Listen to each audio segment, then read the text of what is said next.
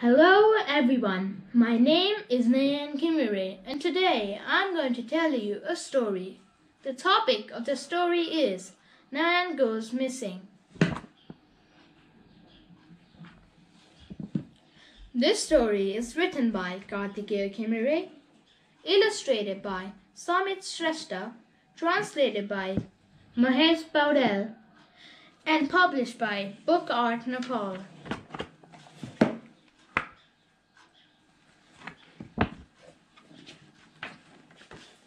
Hanuman Thoka is a nice place in Kathmandu.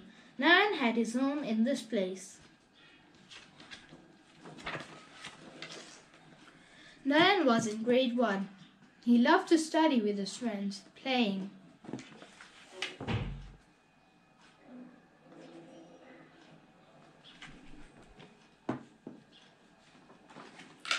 Every day, Nayan went to school, holding his mother's hand.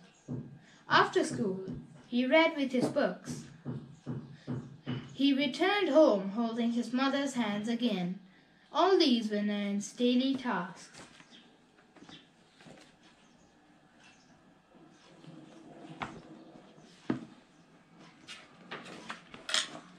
It was morning time. Nayan was moving towards his school holding his mother's hand. Suddenly, he heard people running everywhere shouting, "There he comes! There he comes!" A big bull was coming. People were running in all directions. In the crowd, Nayan lost the hold of his mother's hand. The crowd pushed his mother quite far.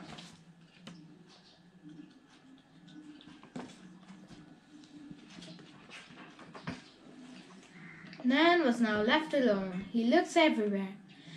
He felt like crying out, but he did not.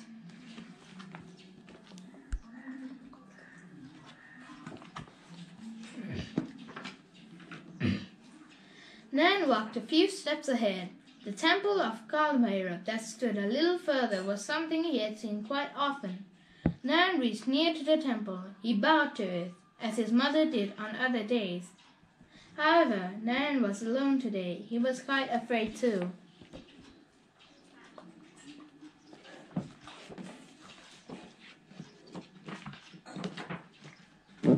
Nayan looked left and right. He recognized the places that he had seen while walking with his mothers.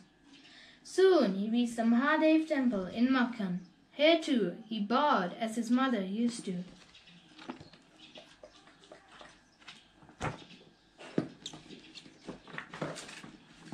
Nayan saw a brother soldier who was standing on the other side of the temple. He remembered his mother used to take him to the school along the same path.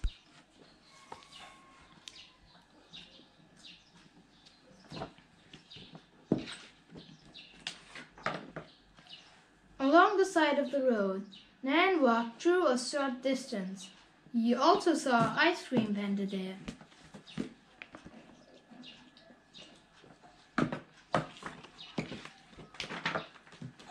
Nayan turned left and looked. Very near, he saw a school. Running, he came to the gate of the school.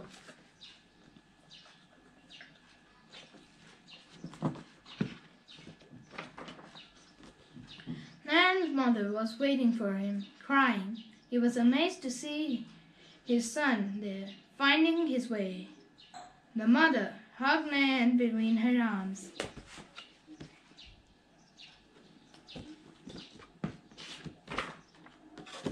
All the teachers who were worried on finding Nayan lost congratulated him. The head teacher said, "Nayan is a wise boy. He didn't lose his heart at the time of trouble. The school shall give him 5 storybooks to such a child as reward." All of Nayan's friends clapped. Nayan was quite happy. His mother was even happier.